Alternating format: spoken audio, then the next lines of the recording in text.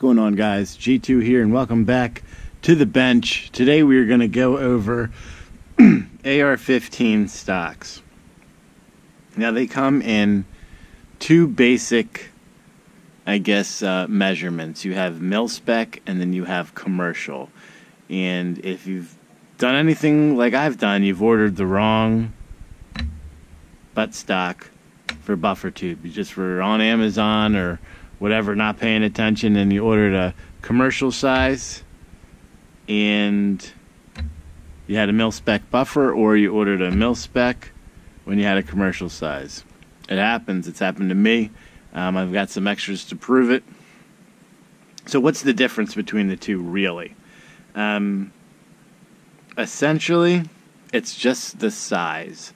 The commercial buffer is thicker in terms of diameter than the mil-spec. And really, if we were to do this in terms, we'll just do this in millimeters because it's going to give a better reading. The commercial comes in at, get a good reading here, at about 29.85 millimeters, while the mil-spec will come in at 28.58. Okay? And that's essentially it. So what's the big freaking deal? Like, who cares? What's 1 millimeter? Right? Wrong. 1 millimeter means this. This is our mil-spec and this is our commercial. So if you had commercial buffer tube in your AR receiver and you bought a mil-spec stock, it ain't gonna fit. It is too big, and it's also shaped differently to where it is not gonna work with what you got. Now, on the other way around, if you had a mil-spec buffer tube and you bought a commercial stock, it'll work. Okay? It'll work. It'll go in there. It'll blow out the back like they typically do because they're trash. But it is going to be loose and rattly and just a pain in the ass. Like, who wants to hear that all day long? Okay? Not me. So, when you're paying attention, like, I guess the question is, who cares? What's the difference? There really is. It's personal preference. Both of these, this is a standard AR receiver. Both of these will thread perfectly fine. That's the commercial on a standard AR receiver. And of course our mil-spec will fit fine on a standard AR receiver. No problem. So when it comes to having it for a specific receiver, it doesn't make a difference. It'll fit on both. The threads are the same. The difference is, I guess, really, if you're like me, you're very particular on how your firearms look. Why I like mil-spec. We're just going to go to this. This commercial is junk. Commercial was made to reduce the cost to the consumer because mil-spec has a little bit higher quality and tighter tolerances. Commercial is more of a poor man's AR component. Can I say that? We just did. So it was designed to be more economical for the consumer when ARs originally came out. Now, as it so happens, these are almost as expensive as mil-spec now, and even sometimes are more expensive. I don't get it. So when you're looking at this, so if let's imagine that our buffer tube was threaded all the way in to our receiver, okay? Look at your thread pattern here. So on a mil-spec, we're going to do it this way because this is where your buffer retaining pin will hit. So on a mil-spec, you're only going to have about 30, we'll call it 30 millimeters of thread, okay? Now on a commercial, you're going to have close to, well, you're going to have 40 millimeters of thread. You're going to have 10 more millimeters of thread exposed on the back of your receiver, which is going to be shown. Your stock is not going to go all the way up. Some people are like, oh, I like that because it makes me, it's easier to pull the charging handle back. That's your personal preference. As you can see here, if you look carefully at the mil spec, see this little mark right here? This is essentially where the commercial's threads stop. So you can see. Okay?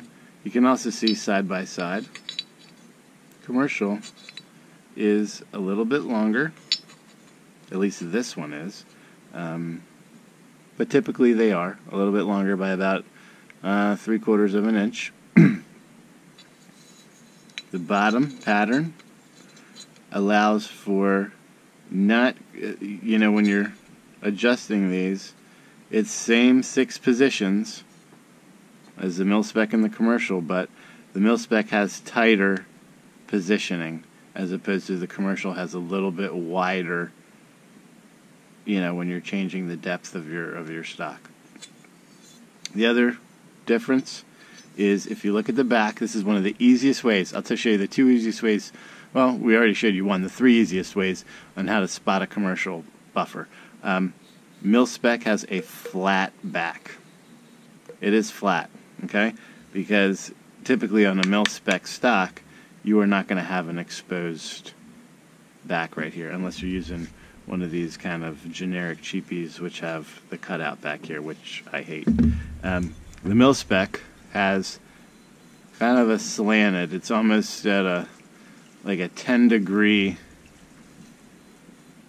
break right here on the commercial. So that's another difference between the two. If you're looking at them side by side, would you be able to tell the difference just like that?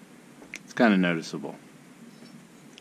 The other thing here is if you look at the footprint of the buffer, the mil spec is very squared. It's shaped, it's nice, it's very, very squared. The mil spec, on the other hand, has this rounded hourglass shape to it almost. You can see down here where your stock will ride, it's rounded. It's not cut out.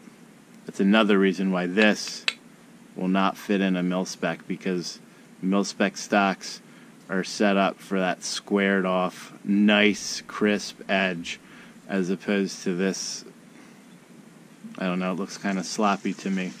You can see just like this. When that stock is collapsed all the way down, how much thread is exposed between the two. It's a big difference, especially if you're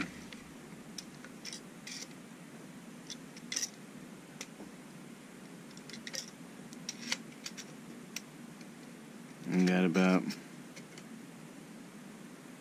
26 millimeters of thread exposed here, and then here we've got close to 32, so another 6 millimeters of exposed thread on the commercial instead of the mil spec. Again, they both will fit fine in your receiver. I'm actually going to show you here how much thread is really truly exposed. When you do this, we're going to set this up to just about where, one more turn, this is about where it would be set at, okay? So this is kind of your standard length for your mil spec. Now, you're going to have your back plate in here as well as your nut, so you're only going to see about maybe about this much thread, about 4 rungs of thread, so about 7 millimeters. As opposed to when you use this guy, you're going to have the same components, you're going to have your same back plate, you're going to have your same buffer nut. There we go, come on.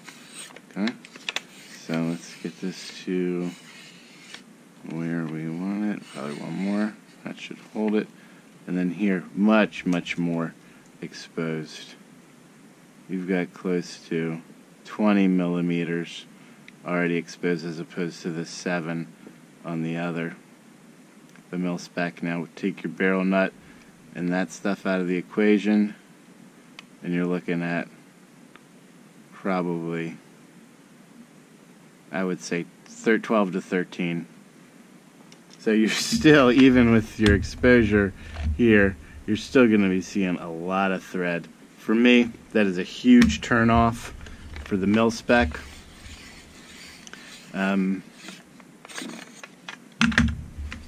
my opinion, it's a huge turnoff for the commercial. Excuse me. The mil spec is the way to go. So it happens. You're going to mess up. You're going to buy one. You're going to buy the other. I don't know. Give it to your friend. Save it for a cheap build. Whatever. But my personal opinion, these commercials, junk. Go with your mil spec. So if you have any questions, leave them in the comments below. Let me know. I don't know. Do people care about commercial versus mil spec? Maybe not. Maybe they do. Let me know. Until then, guys, remember, practice safe firearms handling at all times. Make sure that whatever you do to your weapon, that it's unloaded and you know what you're doing before you do it, to ensure that what you are doing is safe and falls under your local, state, and federal laws. Make sure that you are a responsible gun owner, and do your due diligence before you try anything or do anything that may break or intrude on those statutes that are guidelined by your state. Until next time, G2 out.